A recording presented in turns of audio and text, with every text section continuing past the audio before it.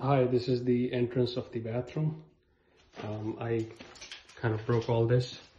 So this way, it's 7 feet, and this way it's 9 feet.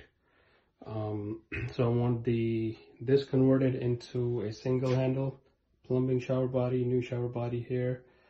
And these are some old tiles, and this tile is different than this one. So I have two options here: either just replace these tiles, put new wonderboard or waterproof board in the back, and convert this into a standing shower, or maybe leave the tub as is. So that's like one option. Or the second option is to do the whole bathroom. So basically we're gonna put like new tiles all over.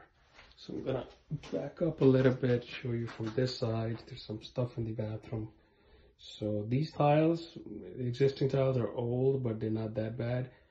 But it all depends on the price you offer me. So, so I have a double sink here, and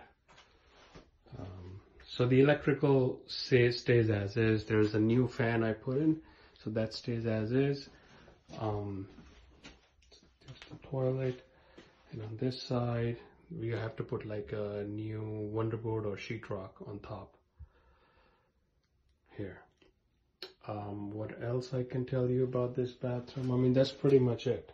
I mean, I'm really looking to convert this into a standing shower, with tiles and everything, and put sliding glass door. That's what I really want to do. And let me show you this way. Yeah, that's the bathroom.